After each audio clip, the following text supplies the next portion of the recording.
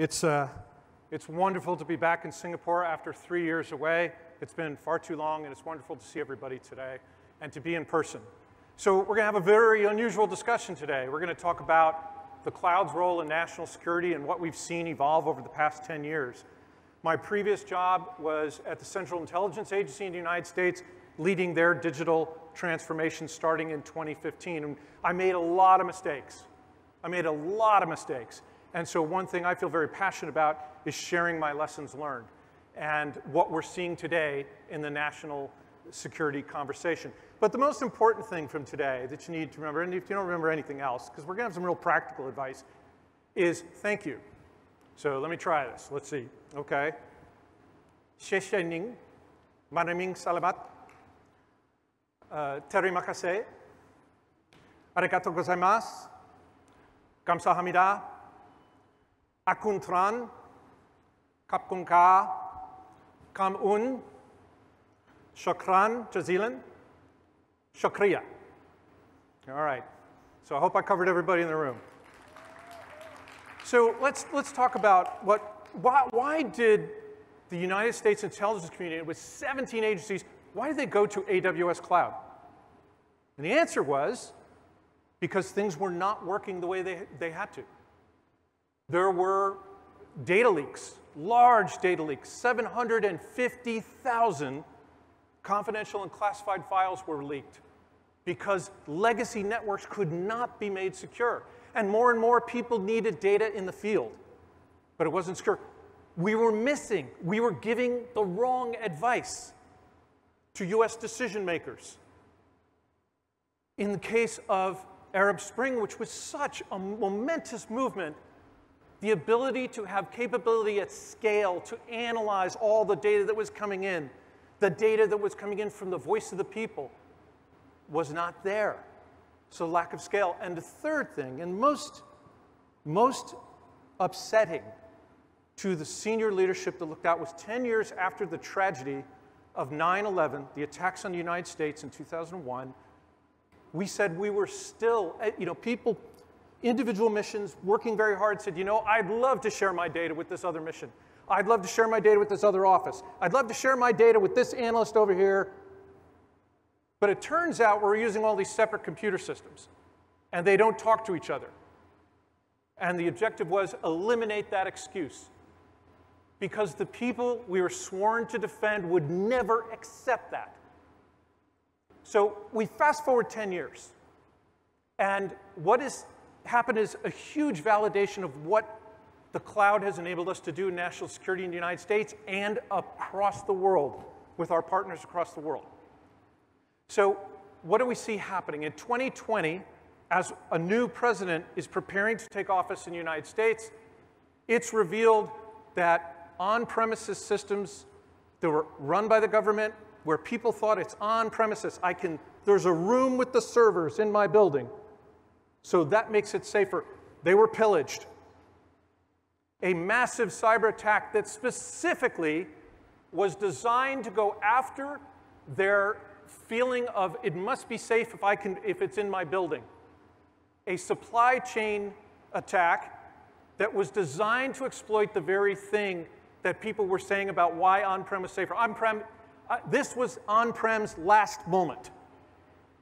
To brief a new administration that more than a dozen agencies' data was being hijacked was the last moment for on-prem. What is the new administration in the United States has basically given 2 edicts that every agency must move to the cloud. All of US government must be in a cloud environment. The second thing we're seeing is critical infrastructure. Now, this is the calm actually before the storm. We're seeing more and more ransomware and other attacks on things that every citizen depends on their government to deliver. Power, water, banking, the things that we must have. Yes, they count on defense. Yes, they count on intelligence. But those critical infrastructure are the things that are the most. I recall being in Singapore when the wonderful and beautiful clean metro system you have here, I grew up in New York City, it's nowhere close to what you have here, was running late, and it was the headline in the newspaper. It was monitored so carefully. So the last thing is, we live in very interesting times, very uncertain times. We are seeing a geopolitical uncertainty and events in the world that we did not think we would see again and haven't seen for more than 70 years. So some of the things that we've learned in the national security space at AWS is, it was said this morning better than I could say it. This is not a technical issue. It's culture. It's cultural. So my advice to you who are in the national security sector, wherever you are, and to those who have to work it, is that it will take a lot of cultural, I'll call it cultural engineering. Now, I'm an electrical engineer by background. I did not have any coursework in cultural engineering. I'm also from New York City, which means I'm the wrong person to do that, right? So also, the mission impact has to be, this has to be a transformation, not a transition. You know, we had too many people saying, well, you know, the cloud thing, that's, I used to have a gray box on my desk, then I'll have a black box on my desk. That's not what it's about. You have to be very aggressive about getting rid of legacy. You cannot be nostalgic. Nostalgia is vulnerability. Nostalgia is from the Greek word for nausea. In the United States, we tend to be very nostalgic. We store our stuff in big storage units. Get rid of things. Get rid of, aggressively get rid of legacy. So the other thing that I missed horribly, another mistake I made, was every part of the organization needs to be involved in the transformation because they all benefit.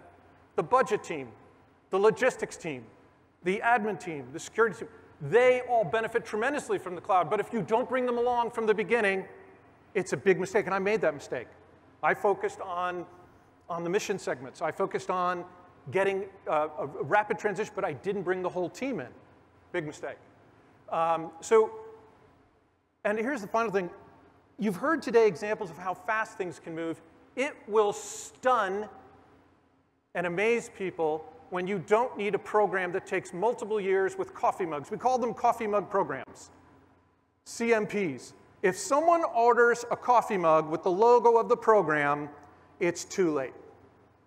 That means it's multiple years, it's gone through all this procurement process, and everybody said, okay, you know, cue the coffee mugs if we want to move from point A to point B. And what was remarkable was with AWS, what we found is we could do things over a weekend.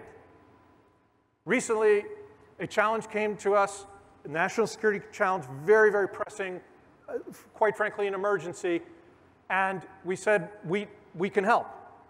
And it was the highest levels of the US government. They said, the contractors have told us this will take 2.5 years and cost this many $1 million. We did it in 40 hours. We did it in 40 hours for $38,000. This stuns people. They think it's, they can't get their head around it. They did not have time to order coffee mugs. And that's become my new metric. If you have enough time to order a coffee mug and get it made with a logo, then you're on the wrong schedule. You can go that fast. Now, here's some things that really surprised me. You look at this picture, you say, what's wrong with this picture? This was current picture. These were things I inherited. You look at this, and this is 2015, folks. You say, what's wrong with this picture? And I'll tell you, the very dedicated people that do the national security mission, no matter what country they're in, they said, nothing's wrong with this picture. And we said, well, okay. What we didn't realize, what I failed to realize is really good, dedicated people in the public sector, the people who deliver every day for the constituency in the country, will defend a miserable existence, will defend how much they struggle to get the job done with the tools they have. Why do they do that? Do they get up in the morning wanting to obstruct a transition, a transformation? Absolutely not. These are wonderful people. It's actually a sign of how devoted they are to the national security concern. They have been conditioned to accept a very, what I call digital drudgery, and they will actually defend it. So be ready for that. And the right messaging is, you deserve better. The right messaging is, I would like you to go home earlier at night to see your family. The right messaging is, you can stay here all night if you want, but I want it more intellectual time, the time that we paid you for your tradecraft, not the time needed to move data between systems and gather data. Another big mistake, and another non-obvious thing, was we had very senior meetings to make decisions about transforming and moving to the cloud. We called these elephant meetings. I was one of the elephants.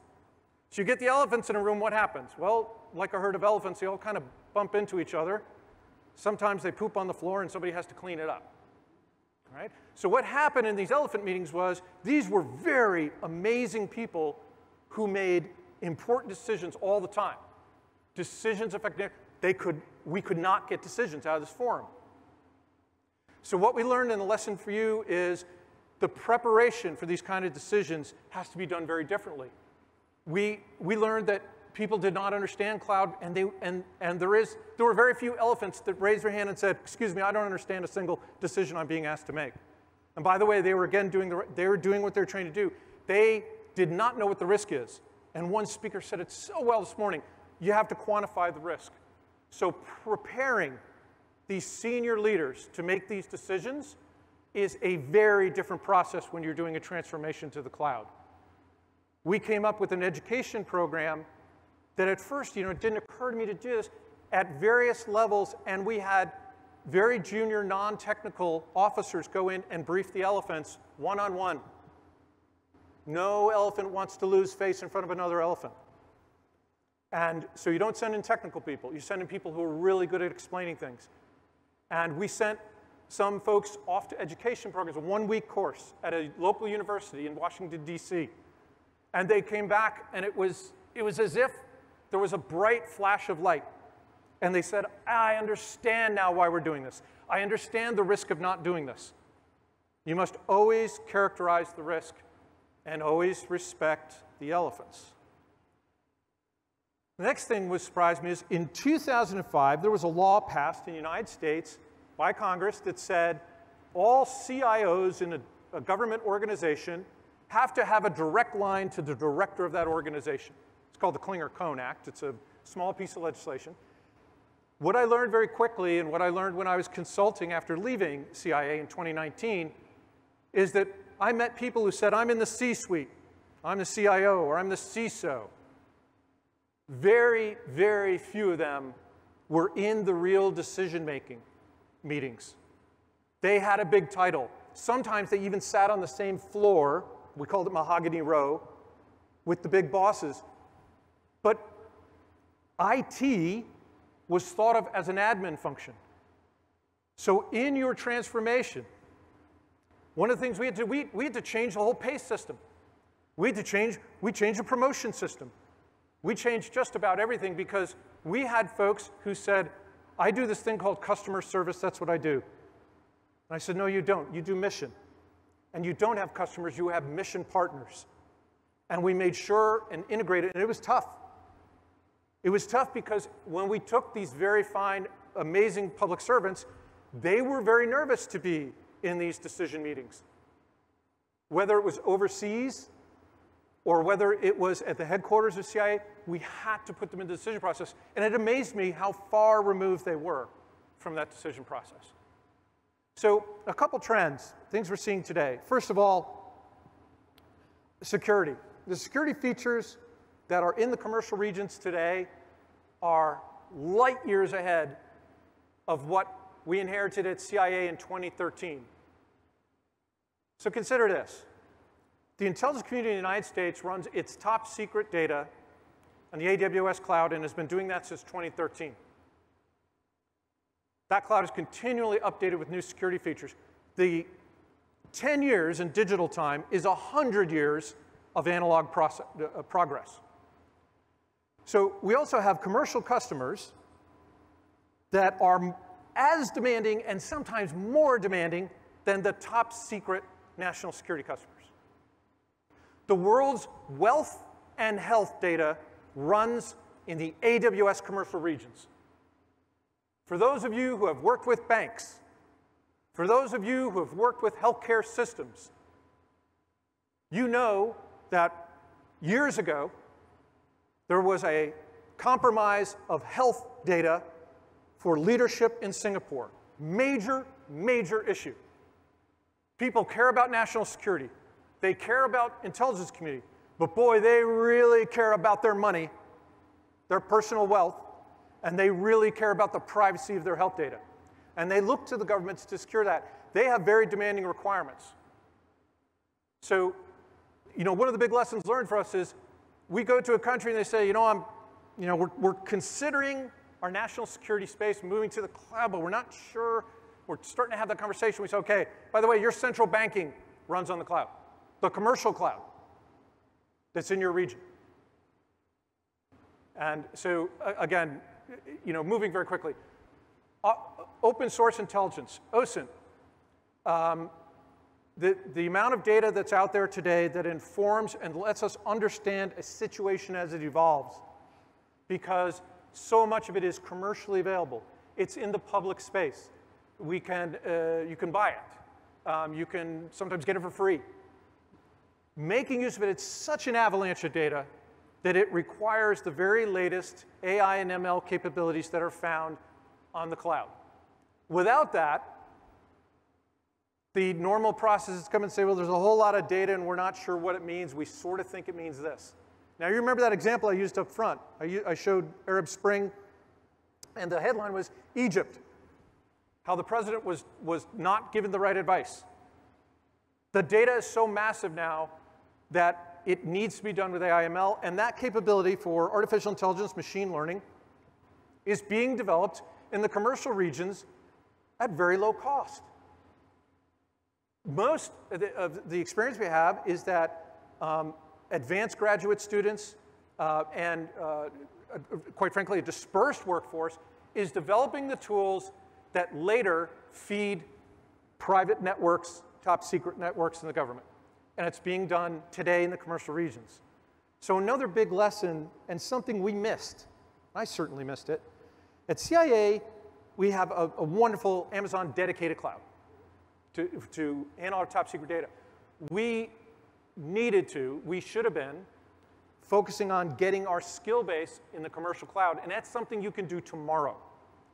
And the final point is, with all this uncertainty, there's been a huge emphasis now on digital resiliency. And digital resiliency is a lot more than redundancy. Redundancy usually means you have another copy of something to go to. Resiliency means the worst thing you can imagine happens, and according to some customers say, all these bad things could happen. We don't want the screen to flicker. We want this to be instantaneous, continuous, and truly resilient. And that's a very, very fascinating and exciting conversation to be having. So let's talk about how the world is working together and what digital coalitions really mean. Now, we talk about digital coalitions. One national security advisor said it to me best. He said, in this world, it's bits. Bits are replacing, more and more replacing battalions, buildings, battleships, bombers, bullets, and bombs. Instead, it's bits. And it has to happen at speed. So a little history of secure international command and control networks. You might have seen some of this stuff in the movies, the famous red phone. And it'd be depicted as the leader of one country and the leader of another world power. They would, if worse came to worse and they were very worried about the national situation, a way to chill things out, a way to bring it down would be a voice call. This actually did exist. It was actually used to ensure that something terrible did not happen. So first we did it with voice.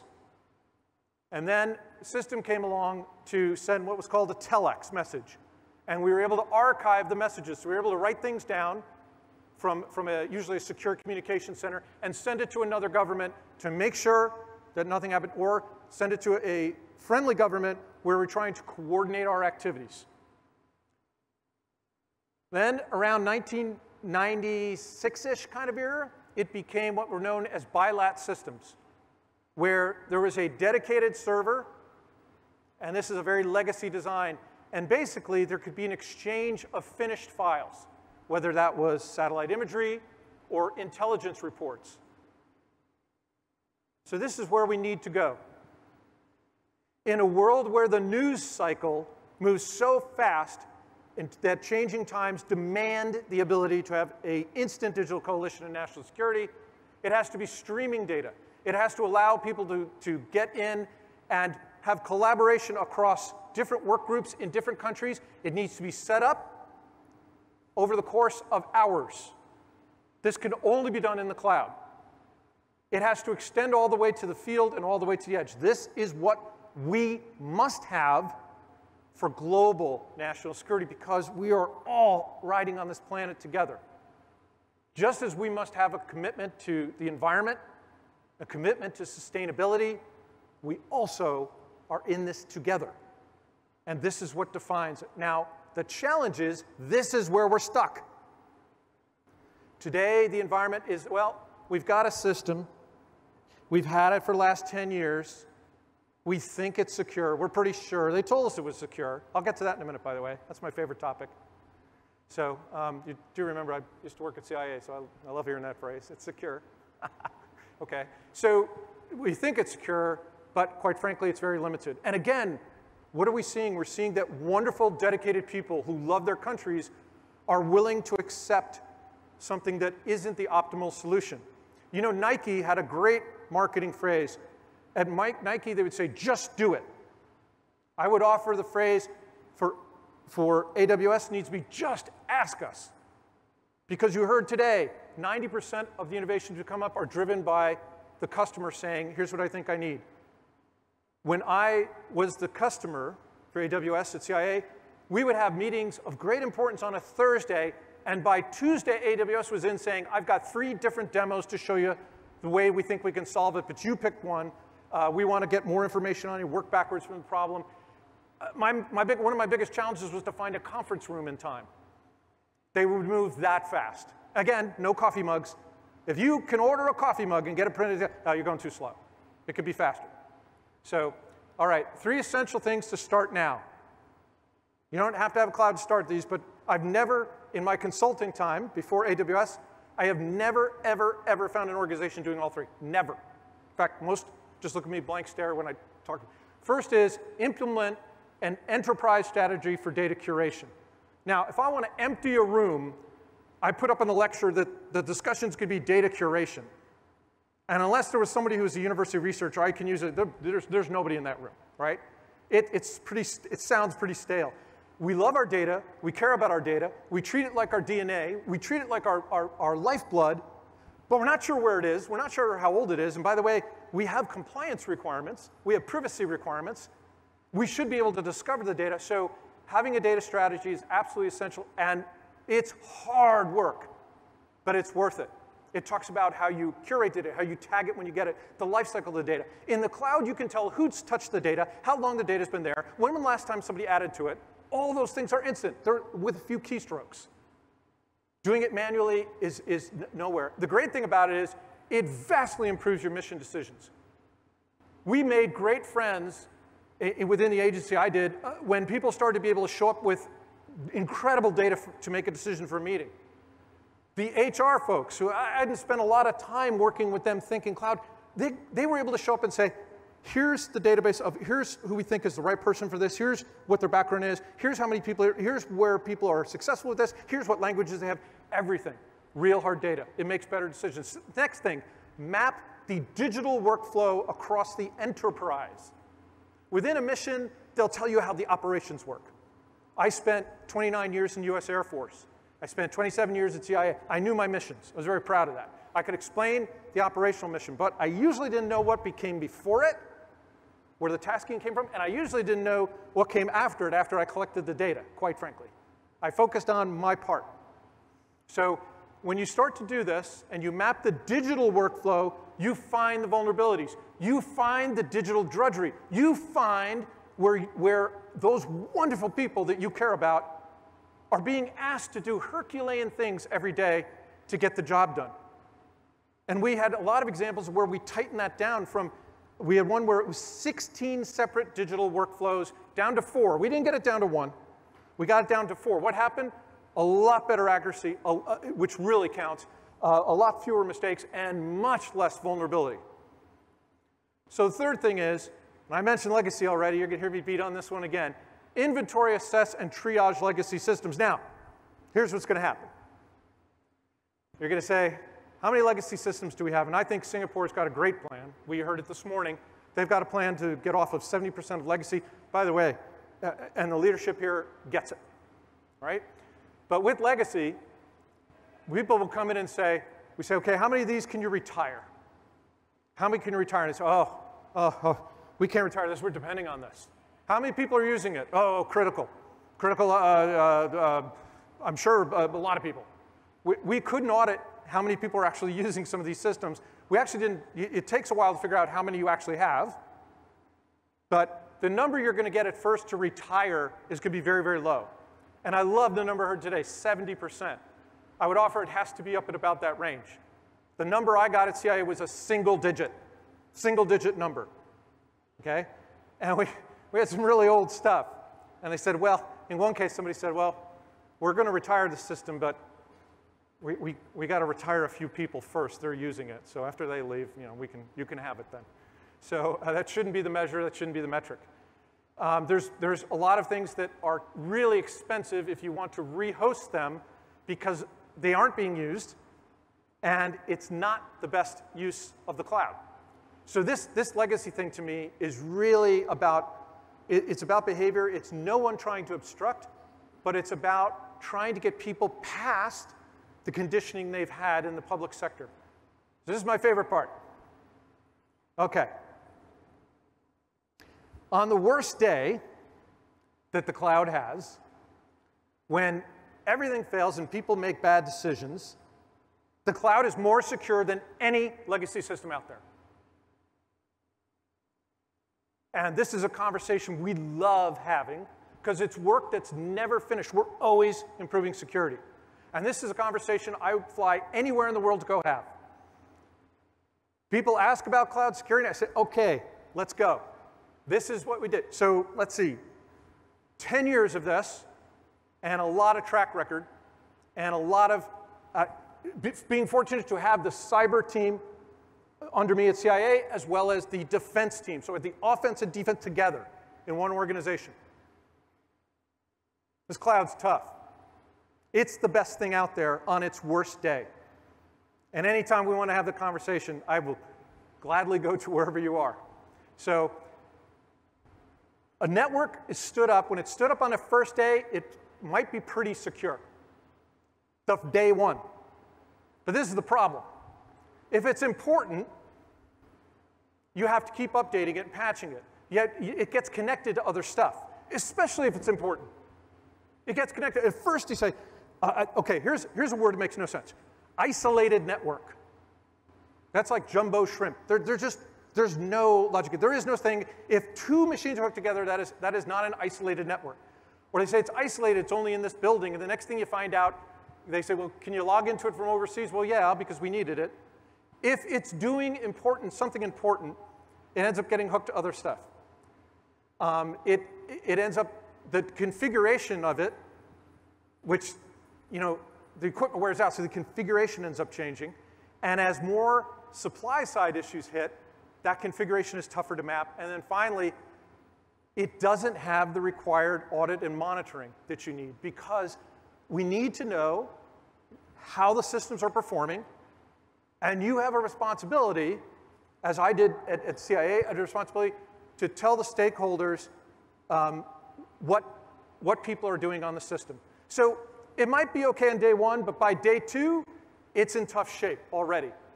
And we run into legacy systems, they say, this was approved. We had authority to operate. When was that authority to operate? 7 years ago. I'd ask you, do any of you carrying around a 7-year-old phone? If you are, my strong suggestion is to throw it in the wood chipper and get a new one. There's no way to keep it secure, even with all the patches that happen every Tuesday. Now, sophisticated audit with AI and ML, you can't do this with people looking for predicates anymore. All that data running in the background will tell you things about how the data is being used. Is someone trying to get to data who shouldn't be? Did someone come in this weekend and print out 2,000 pages and they've never been in on a weekend and they were never printed anything out? That might be an indicator of something. But it will give you insights into how the system is being used. It can give you insights into how your workforce is working. Who's overworked? What section of the workforce is putting in all these long hours? Are they subject to burnout? Because we need to take care of our people. And we learned that during COVID. And everybody needs more people. This is also about control, speed, and security at the edge. Because most people are not in a headquarters environment. Now, this is an example of where I would go into tactical environments in very tough places, and I would see amazing people, whether they were Americans or partners of other countries, with 3 or 4 different terminals on their desk, trying desperately to do their job, trying to create an analytical package, to maybe make operational decisions. And quite frankly, you know, after you wrestle away from them that, you know, you could have, what if you just had it all on one screen? And they say, is it a big screen? Yes, we'll give you a really big monitor, but we'll have the whole digital workflow in one, and you'll be the master of it. And we'll buy you back 2 hours a day. So in the UK, they had several different systems that they were trying to hand integrate to track space objects. And AWS, led by one of our partner contractors, basically in very short time integrated those feeds to be able to track, not only track space objects with all these different systems that had developed over time, but also a system that was flexible enough to add in additional new feeds. So think of it as getting from many screens to one. The F-35, the most advanced fighter aircraft in the world, Singapore by the F-35. So the F-35 is an amazing software machine with wings. It just happens to have wings and an engine. But you reload the mission using software. It collects a lot of information. It spews a lot of information. It is an information platform. And it has lots of people involved in carrying out a mission. And this one's very close to my heart. So we've worked with Lockheed, the supplier of this system, and all of these partners to be able to have an ecosystem of software that allows the plane to be updated in days for what used to take years. Now, I'll tell you, my time in the Air Force, when I got into a cockpit, I looked at, there's a little plate in the cockpit that tells you when the plane was built with the year.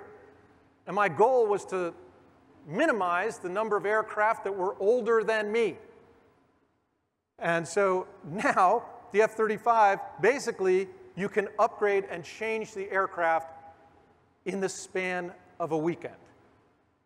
That's where we are. That's what we're able to do in the cloud. And by the way, a speaker did a really good job today talking about what do we mean about multi-cloud environments.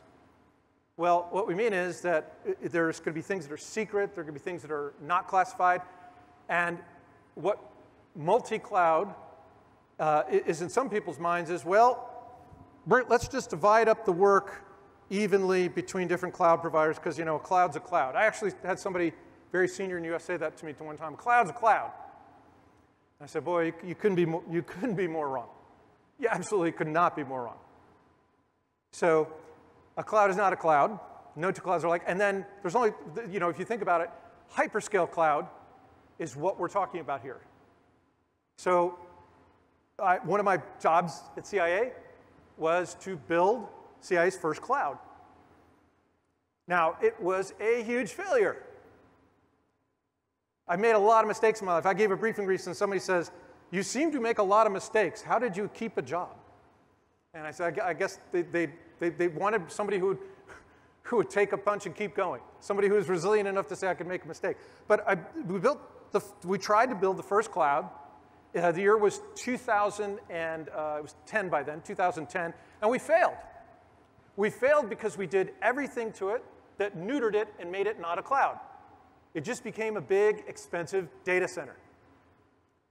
So next, so speed, again, I think this is the thing that really was the toughest thing for folks to accept, was that they could leave on a Friday night and come in on Monday and things were different, fundamentally different in a digital sense. We would especially love 3-day weekends in the United States. We would take very complex, high-performance computing loads and move them to the cloud over a 3-day weekend. And we'd get notes from people like saying, we're uncertain about moving to the cloud with this. We're like, okay. And we'd tell them about 6 months later, hey, you've been on the cloud for 6 months. There's been no downtime. There's been no glitch. There's been no hang time. And by the way, your private network was $12 million a year. This has cost you about $3,800. So for Ukraine, we're very proud of the fact that at AWS, we have moved 10 petabytes of data out of Ukraine. What is this allowing? This is allowing research to be archived and continue to go, and continue to be being done. This has allowed education to continue. This has enabled Ukraine's largest bank to continue to operate. Again, remember, what happens when someone goes to the ATM and none of the ATMs are working? That's a fundamentally bad day. So all that's working.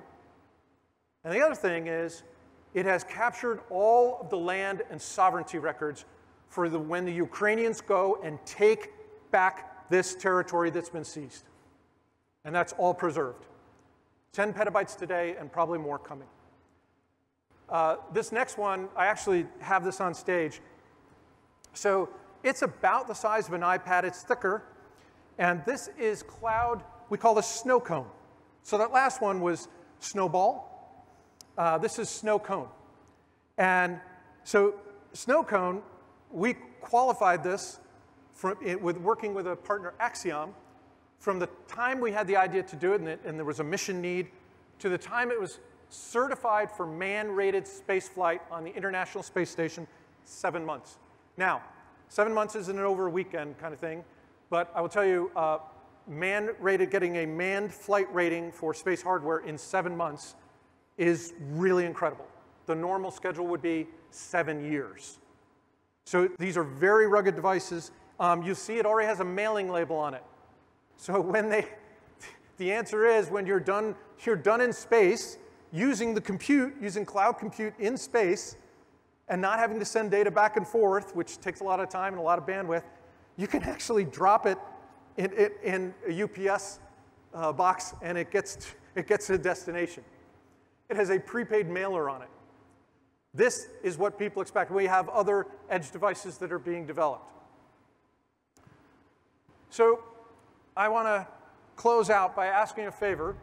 I want you to think about what you can do to take advantage of AWS certification, take advantage of some of the skills courses we have. These are things you can do tomorrow. I think the importance of communicating in this kind of forum is, what are some practical things to be done tomorrow? The other thing is, I want to finish the way I started, and thank you for my patience, your patience as I did. I want to recognize the languages we have in the room and for the attendees here, which I'm honored to be here and honored to be back in this region. I missed it so much. So I want to say, again, thank you, and I would really appreciate feedback. It makes us better. It's what we always want to have. It's what drives us. We are customer obsessed, and the feedback you leave about this briefing, about anything about it, about this session, will be invaluable to us. There's a fantastic team, AWS team here in Singapore. You saw some of the folks today. There's a lot of the folks that are here today in this session. They are my heroes. They do a great job.